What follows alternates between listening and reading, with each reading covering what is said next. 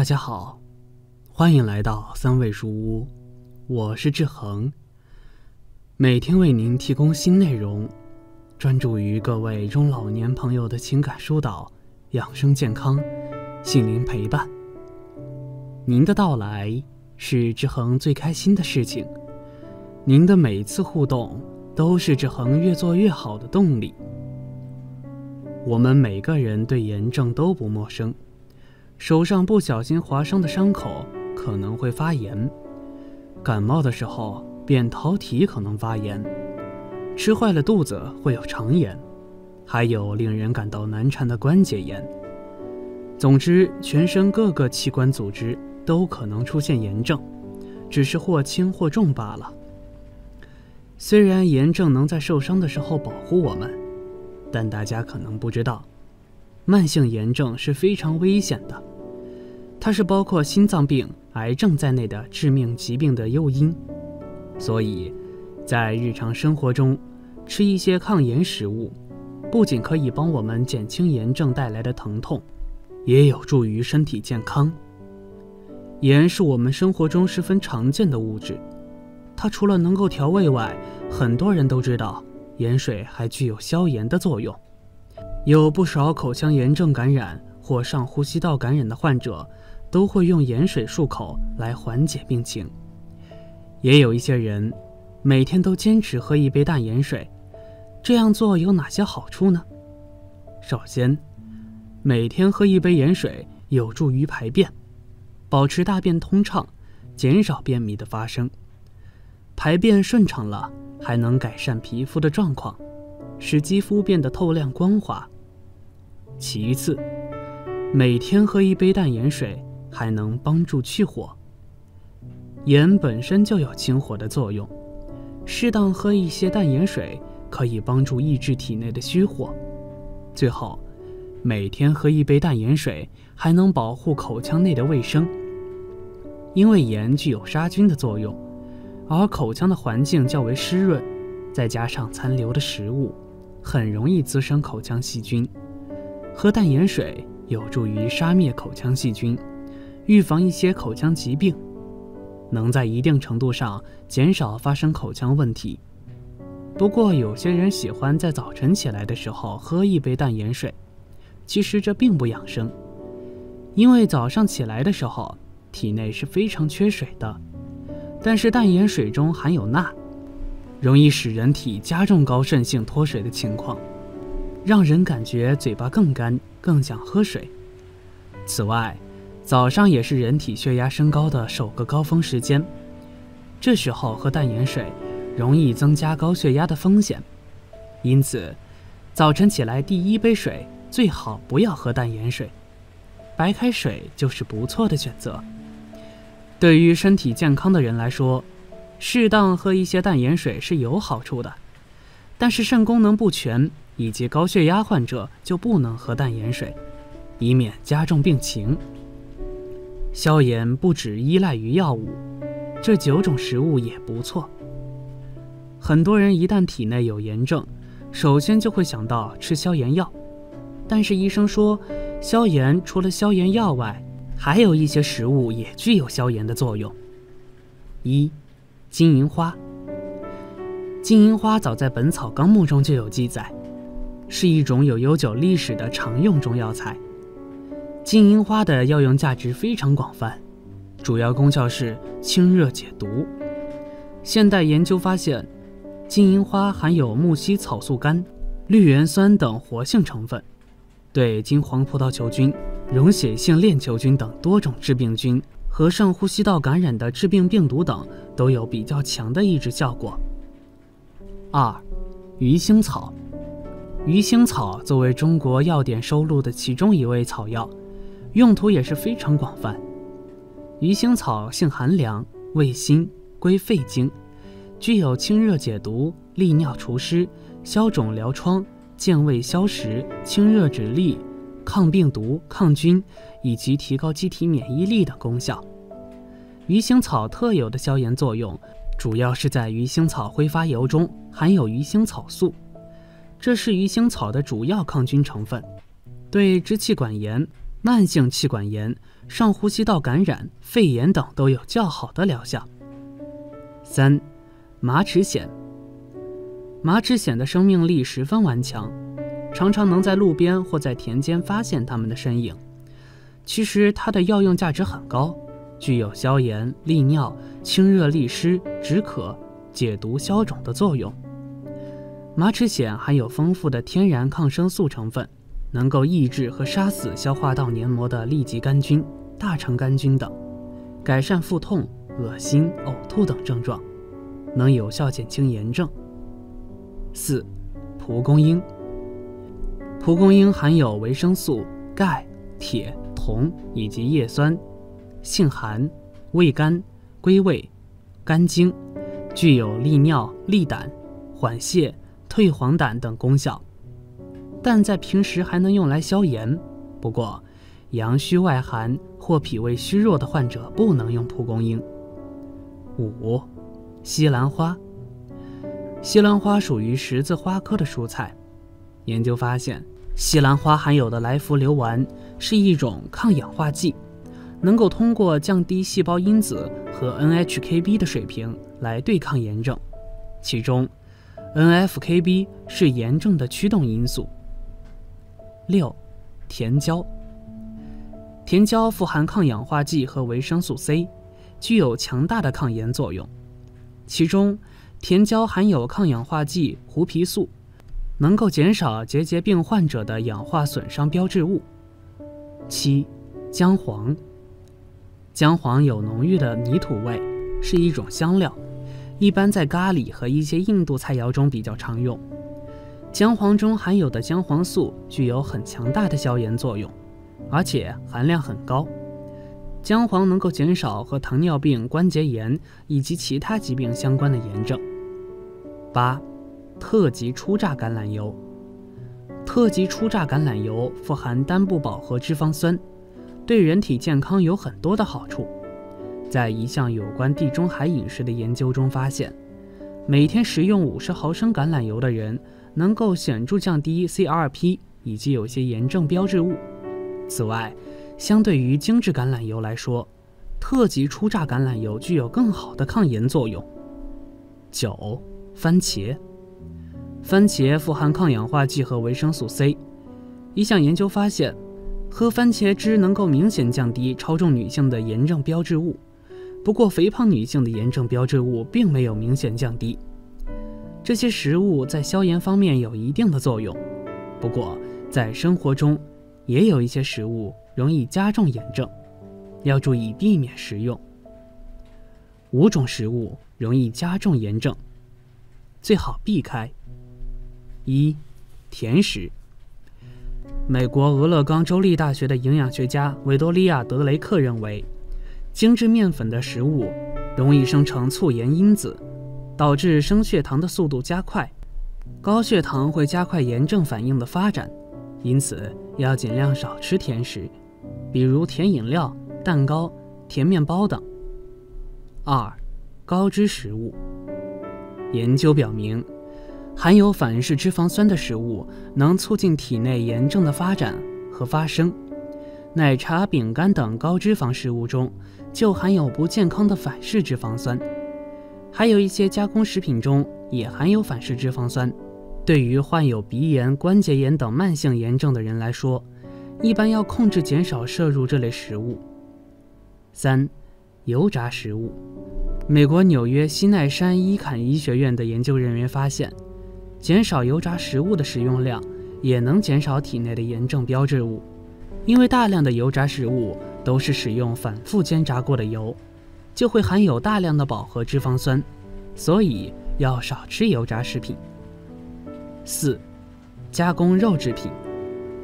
经过精加工的肉制品，比如火腿、腊肠、培根、热狗等食物富含饱和脂肪酸，容易加重炎症，最好用新鲜的肉类来代替加工肉制品。5. 过量喝酒。虽然酒精外用能够起到消灭细菌、病毒来减少感染的作用，但是过量喝酒却容易诱发或加重炎症。对于一些小问题，不妨试试具有消炎作用的天然食材，同时还要远离会加重或诱发炎症的食物。相信大家对高血脂并不陌生，高血脂是3高中之一，跟日常饮食和生活习惯有着很大关系。暴饮暴食、大吃大喝会导致血液的脂肪含量升高，诱发体内甘油三酯、胆固醇上升，增加患心脑血管疾病的风险。但并非大鱼大肉是导致高血脂，吃素、营养不均衡，还有不太运动等方式能导致血脂异常。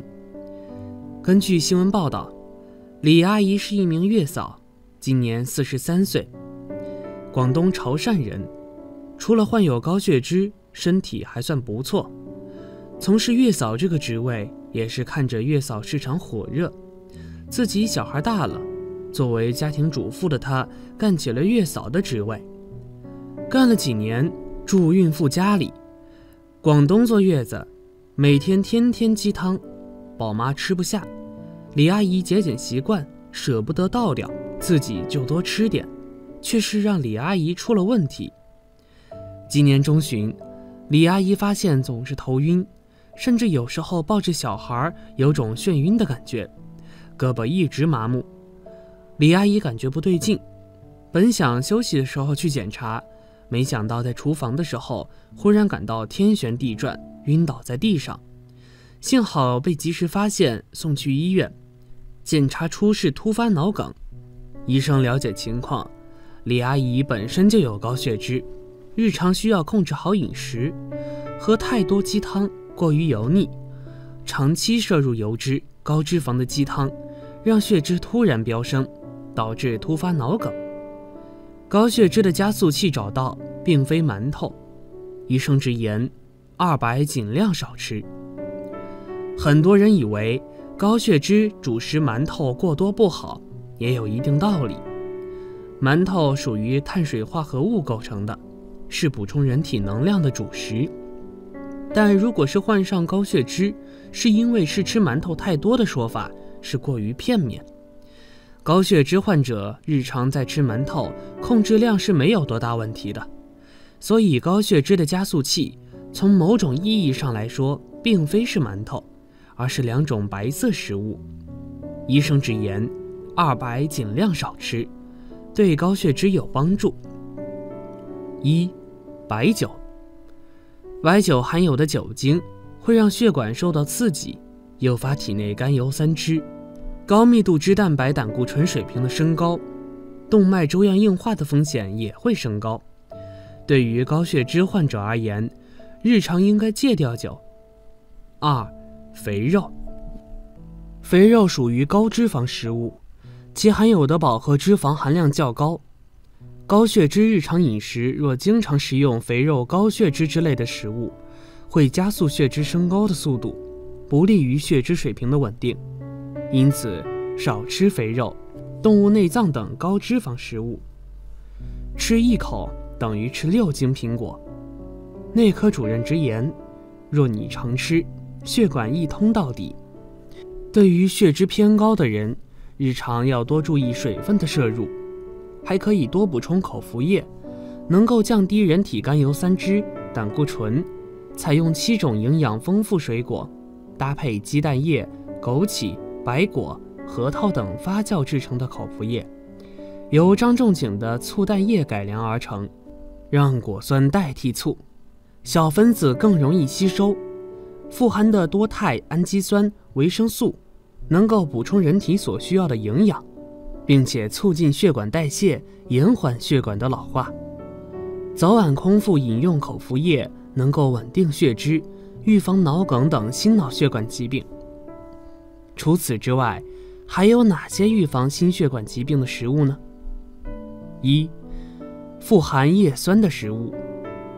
如果一个人的饮食上缺乏叶酸及维生素，就会导致身体内半胱氨酸的含量升高，而半胱氨酸浓度升高会直接伤害血管内皮细胞，如果得不到控制，还会进一步造成粥样硬化斑块形成。可见在饮食上多吃一些含有叶酸的食物，可以帮助降低冠心病以及中风的概率。想要补充叶酸，食物有很多种，可以选择菠菜、苹果以及莴笋等等。2. 含精氨酸的食物。精氨酸是身体必需的一种物质，这种物质可以帮助达到补肾填精的效果，在调节血管张力、控制血小板凝聚的方面有着很大的效果，也可以借此减少对血管造成的伤害。日常生活中可以达到这样效果的食物包括泥鳅、芝麻以及山药跟银杏等等。3. 绿色蔬菜跟水果。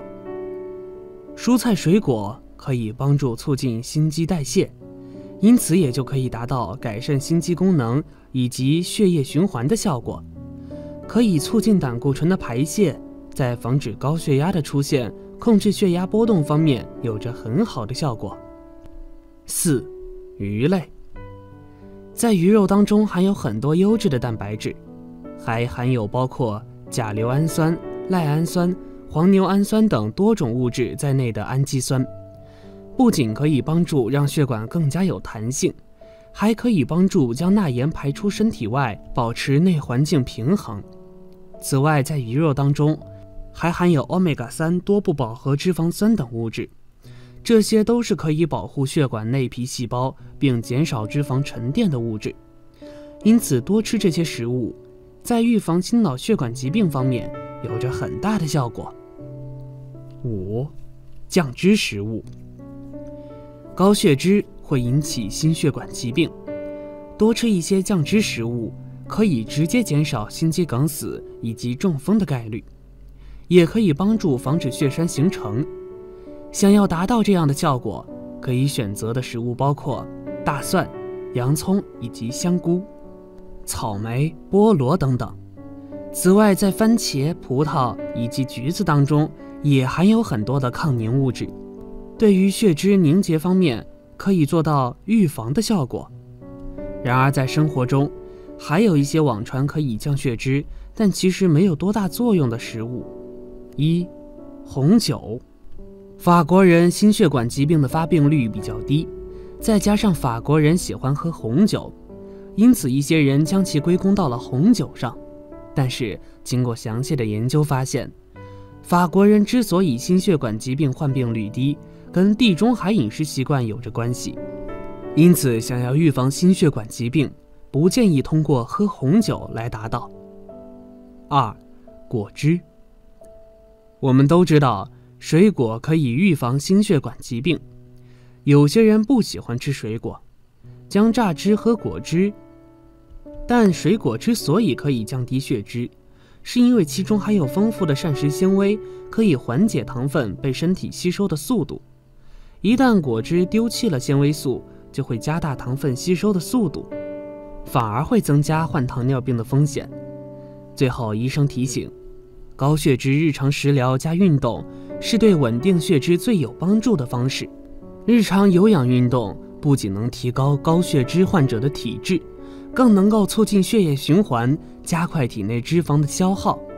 建议中老年朋友每周至少有150分钟以上的中等强度有氧运动，又或是75分钟以上的高强度运动，如打球、快步走、骑行、慢跑、波比跳以及游泳等等。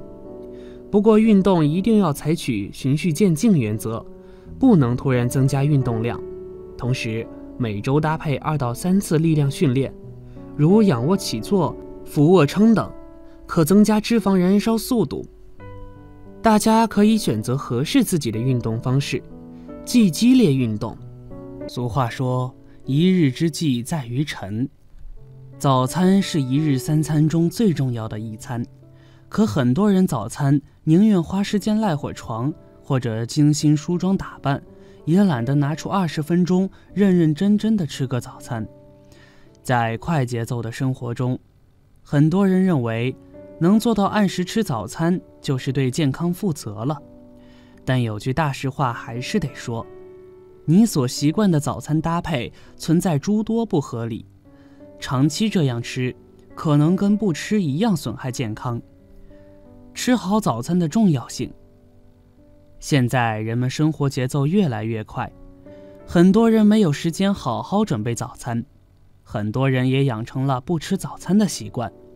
但是你知道吃好一顿早餐有多重要吗？一，早餐吃得好，大脑发育更好。新加坡亚历山大医院研究人员调查了亚洲6个国家和地区的孩子，结果发现，不吃早饭的学生除了注意力比较差之外，反应也比较慢。2，早餐吃得好，记忆力更好。英国卡迪夫大学的研究人员对5000名9到11岁的儿童进行了分析，他们发现，早餐吃得好，注意力和记忆力更好，考试高于平均分数的可能性是平时的2倍。3，早餐吃得好，肥胖率低。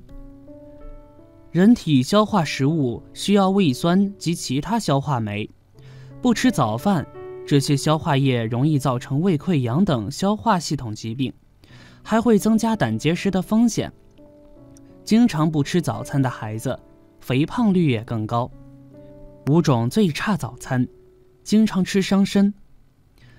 将以下食物当做一顿早餐，一是不健康，二是营养太单一，对身体的吸收没有多大好处。1，零食，影响胃肠消化。很多人都在家里放了一些零食，以备不时之需。早上起来后，时间不是很充裕，就往往顺手拿起零食做早餐了，方便快捷。平时肚子饿了，吃点饼干、巧克力等零食是可以的，但是用零食充当每天3餐中最重要的早餐，那就是非常不科学的了。零食多数属于干食，对于早晨处于半脱水状态的人体来说，是不利于消化吸收的。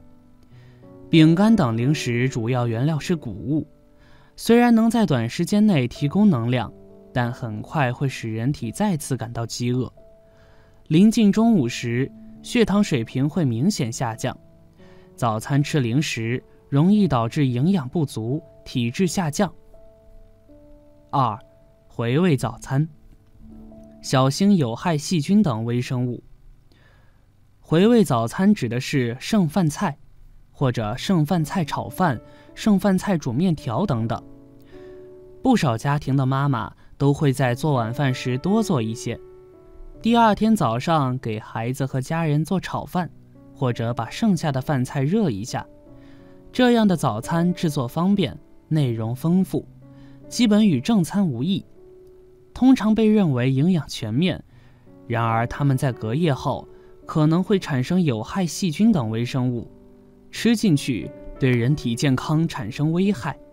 因此吃剩的蔬菜尽量别再吃，把剩余的其他食物做早餐一定要保存好，以免变质。从冰箱里拿出来的食物要加热透。3，油炸食物容易发胖。面粉类食物在油炸过程中会吸收很多油，如炸鸡翅、油条、葱油饼、春饼、手抓饼等食物都藏着很多的油脂，不建议天天吃。长期吃这样的早餐，肝肾代谢压力会加大，心血管疾病发生风险高，而且容易增胖。4，水果，能量供给低。为了减肥，就把水果当成早餐，这样的早餐既缺乏供给大脑能量的糖原、主食等碳水化合物，又缺乏能使人保持精力旺盛的蛋白质，长期下去会引起多种营养素的缺乏。所以早餐仅仅吃水果是远远不够的。5，白粥加咸菜，造成营养不足。白粥是很多人的早餐选择之一，喝白粥确实比零食、油炸食物当早餐更营养。不过，白粥的营养成分太单一了，没有办法满足身体各营养素的需求。在白粥中，除了水，几乎全是碳水化合物，缺乏蛋白质、B 族维生素、矿物质等。此外，咸菜是腌制食品，吃多了对身体无益。怎样才算是营养早餐？一份好的早餐应该符合以下3个标准。长期坚持这个标准，营养健全，身体自然健康长寿。一顿营养的早餐，最忌讳的就是口味单一。每周的早餐变换着搭配，不仅令人食欲大增，还满足了身体各营养需求，如优质蛋白、膳食纤维、维生素、淀粉等营养素。德国吕贝克大学的神经生物学家 Richard 指出，早餐要营养均衡的摄取，而晚餐应尽量保持7分饱，这样才能有效预防肥胖、高血压。那我们的早餐该怎样搭配才能到达营养的标准呢？根据膳食指南的要求，早餐的热量应占一天总能量的30%左右，蛋白质、维生素及矿物质等应达到推荐的每日膳食营养素供给量的25%。大家不妨试试将食物分为4类，即谷类、肉蛋类、奶豆类以及蔬果类。总结成公式就是：营养早餐等于谷类加肉蛋类加奶豆类加蔬果。营养早餐评判的标准大致如下：包含以上4类，属于营养丰富；包含3类，属于质量较好；包含其中2类，则为及格；只有1种，则早餐质量较差。一般来说，制作加工简单以及添加调味品最少的早餐，反而最健康营养。2. 不食油腻。早餐不宜过多食用肉类或者太油腻的食物，因为这些食品含有过多的脂肪。在热牛奶、热豆花、热豆浆、芝麻糊、山药粥、大枣粥等中选1种，然后再适当搭配吃些蔬菜、水果、坚果等，这样的早餐既方便省事又营养充分。3. 早上7到8点吃早餐。早餐与中餐以间隔4到5小时左右为好。如果早餐比较早，那么数量应该相应增加，或者将午餐相应提前。一顿早餐决定一天人体的舒适程度，每天的早餐构成人一生的健康基石，千万不可忽视。好了，这篇文章到这里就结束了。建议大家一定要发给身边所有的中老年朋友们看看，也不要忘了右下角点击订阅，和志恒相约，每天不见不散。我们一起成长，一起幸福。